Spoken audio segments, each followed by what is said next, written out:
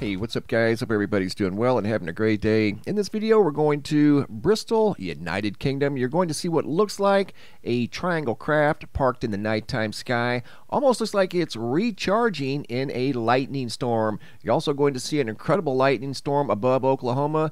Video sent in just a few weeks ago of lightning that looks like the video is literally in fast forward, but it's not. Looking at the homepage of the website here, really cool photo sent in by Denise R. out of Winnie, Texas.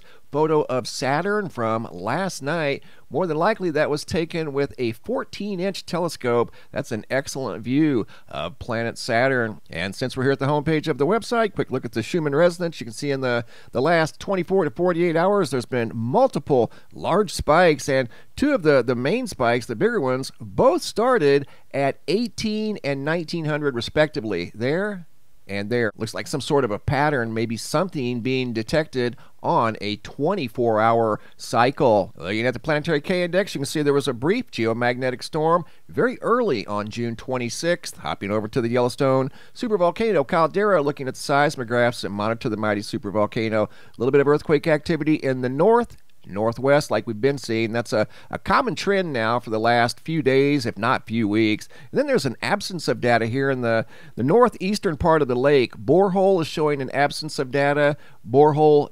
B944 is also showing an absence of data for some reason.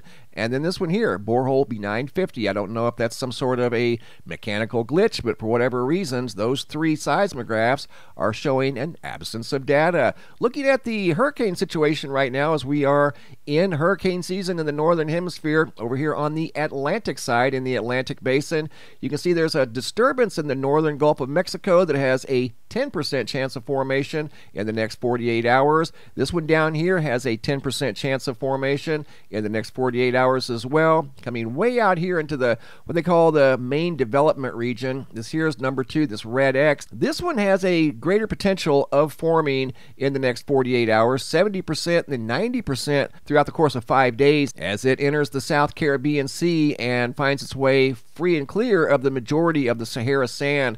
This one back here, they're saying pretty much a 0% chance of formation in the next 48 hours, and here's why. This big glob of Sahara sand moving across the Atlantic once again, and that's right in the main development region. So it's going to be next to impossible for any type of hurricanes to form in the middle of that very large dust plume that's making the 4,000-mile journey from the western Sahara clear over to the Caribbean and the Gulf of Mexico. I want to take you guys now to Oklahoma.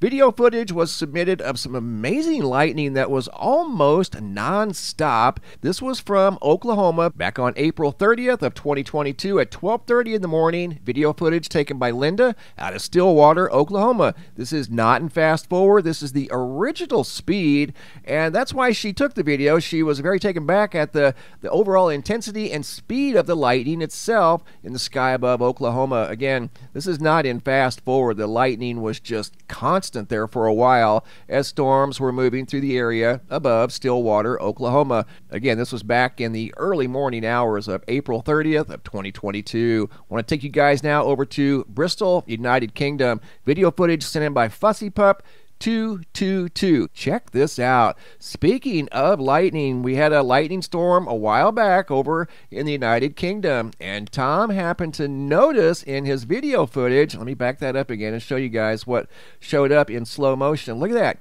That does not look like your typical cloud. There looks like something up here that is of intelligent origin. See the nice sharp angle there? Clouds don't typically, especially in the dark, form very sharp angles like that with lightning coming off the end of it. And that's what you just saw, and you're going to see it again right there. Here's a different view, a different segment of the same video. Looks like lightning coming off of this object, whatever it is, almost like it's pulling in or harnessing some of the energy of this storm. That's kind of how you interpret what you're seeing here, or unless it just simply took on a lightning strike, but that looks like a triangle craft just sitting up there in the sky, in the nighttime sky, blending in quite well until the lightning lights up the cloud, and then there you see it right there. Looks totally out of place, does not look like a natural cloud by any stretch of the imagination. Look at that. Great observation once again by Tom Fussy Pup 222 out of Bristol, United Kingdom. Great job, guys. Keep the photos and videos coming. If you have any photos you'd like to share, you can send those to reports@mrmbb333.com. Thanks for watching. Have a super day, and be safe out there.